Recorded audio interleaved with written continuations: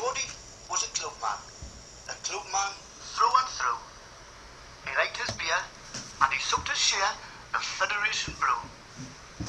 Of all the only drinkers, George was always first, and the steward said that Geordie had the most prickly thirst. Geordie was a clubman, he never missed a session.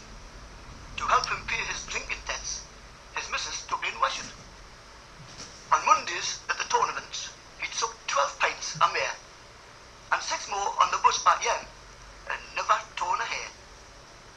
Sometimes on a Tuesday, he'd give his wife a treat, and take her to the bingo, making sure she got a seat. The bingo started promptly at 25 to 9. It was £12 if you shoot at hoose, and £3 for a line. But George preferred a Wednesday. That night the bar was quiet.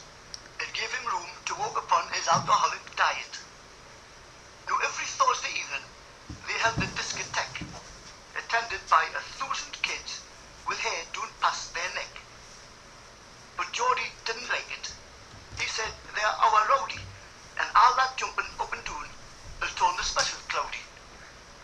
Friday was a sober night. George only drank 2 quarts.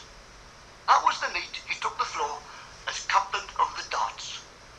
His eye was clear, his eye was straight when aiming for a double, and them that tagged or made a sound would find themselves in trouble.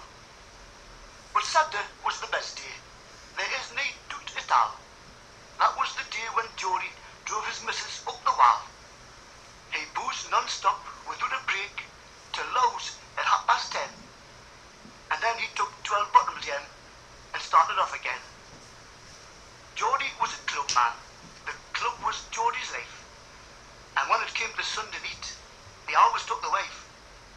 She'd sip a bitter lemon while George looked on with scorn. And if she wanted any more, she'd have to pay her tone. It was halfway through September when Geordie caught a cold. He couldn't shake it off at all. Poor George was getting old. The doctor took his temperature and packed him off the bed. Just stay there for a day or 2, you'll be all right, he said. But Geordie couldn't rally, and he never eat a bite. He was slowly getting weaker, and he started losing weight. The autumn leaves were falling when poor George gave up the fight, and was called before the chairman of that grand club up height.